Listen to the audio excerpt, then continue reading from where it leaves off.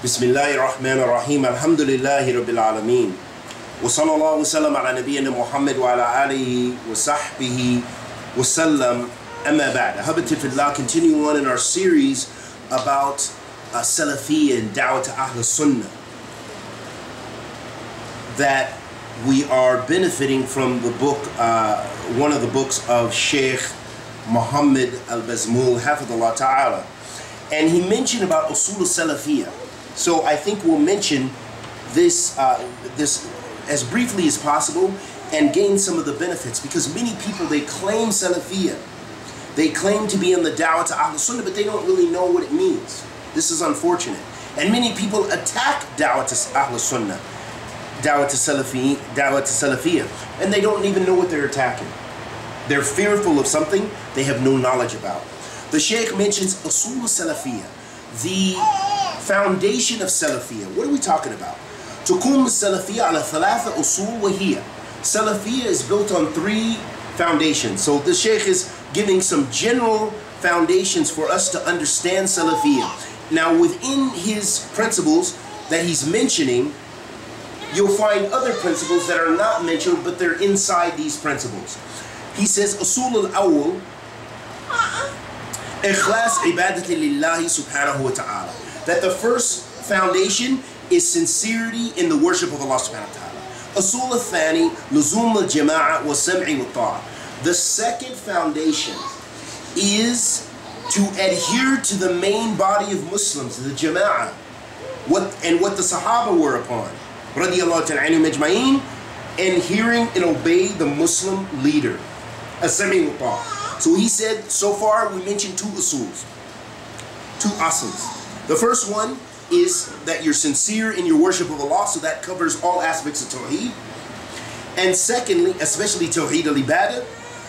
And the second thing, he said, Lazum al-Jama'ah. That means sticking with the main body of Muslims and being upon what the Salaf of this Ummah were upon. Because the asl of the Jama'ah is the Sahaba, radiyallahu ta'ala anhum ajma'in.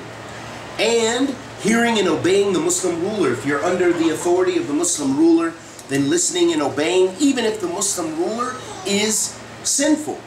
You should obey them in righteousness. The Prophet ﷺ said, "As-sam'i wa ta'a mar'i al-Muslim fima yuhibbu wa kariya, fima tuhibbu wa kariya, ma lam yu'miru bima'siyatin fi idha umiru bima'siyatin fala sam'a wa ta'a."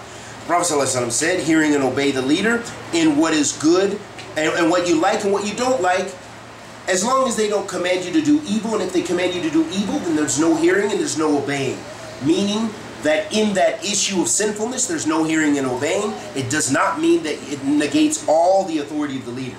So that's very important, and that's where Ahl Sunnah, where we differ with Ahl Takfir, with Ahl the Khawaarij and other groups that are extreme, because they negate the authority of the leader. Whereas we say, no, we don't obey him in that sin. If he asks us to do riba, we don't obey him in that. If he asks us to do this, we don't obey in that, but we still listen and obey his general authority. The third asl or foundation, al-hadhr min bid'ah wa mubtadi'in. So also one of the foundations of Ahl Sunnah, which distinguishes them from other groups, and you really find this today, is that Ahl Sunnah, they warn against mistakes. They warn against bid'ah, because bid'ah changes the religion from what it is in its pristine form. And they warn against the mubtadi'een, those people who innovate in the religion of Allah subhanahu wa ta'ala.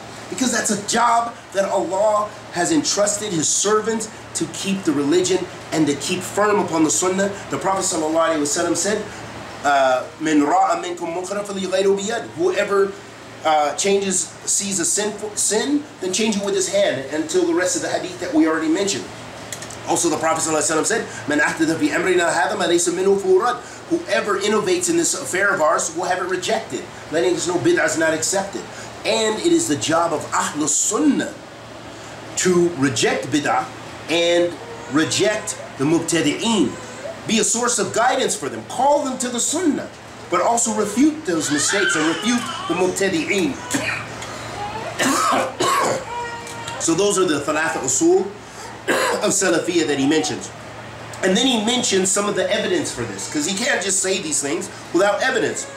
He says, عن عباد بن سارية رضي الله تعالى عنه قال وعذنا رسول الله صلى الله عليه وسلم يوما بعد صلاة الغداء موعظة بليغة ذرفت منها العيون ووجلت منها القلوب فقال الرجل إن هذه موعظة مودع فماذا تعهد إلينا يا رسول الله قال رسول الله صلى الله عليه وسلم أوصيكم بتقوى الله والسمع والطاعة وإن عبد حبشيا فإنه من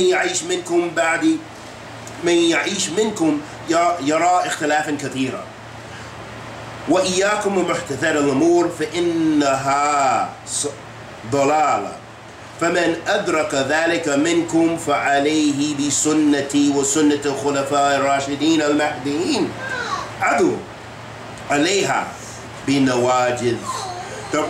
In this hadith, famous hadith of Irbad ibn Sariya, so the Shaykh mentioned this as the dalil for these foundations. And the Prophet ﷺ was giving was preaching to a Sahaba radiallahu ta'ala anhu majma'een, a beautiful preaching, and it caused the hearts to tremble, and it caused them to cry. You know, it was so powerful.